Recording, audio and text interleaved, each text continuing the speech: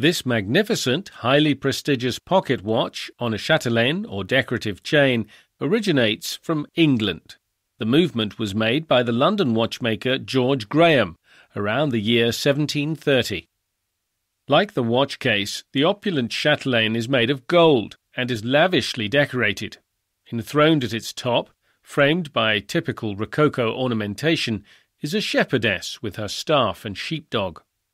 The back of the watch case shows a pastoral scene surrounded by scrollwork and rocaille, the exuberant curling, swirling decoration typical of the Rococo style. In the scene, a young pair of lovers sit by a balustrade. The man has his arm round the woman's shoulders. A dog and two playful putti complete the scene. The long hook on the back of the chatelaine was used to attach it to the wearer's clothing. The chatelaine's sumptuous ornamentation includes several suspended, open-worked elements.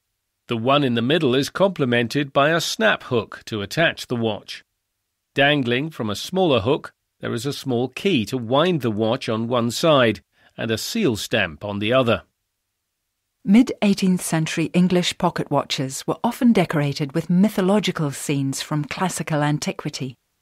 Ideally, the watch case and the chatelaine were created to form a perfectly harmonized ensemble, as exemplified by this watch, with the decoration and the motifs carefully matched to each other. Such lavishly sumptuous watches were extremely prestigious pieces of jewellery owned by wealthy gentlemen who would attach them ostentatiously to their clothes to proudly show them off to everyone they met. To find out more about the role of pocket watches as status symbols, press the question mark key.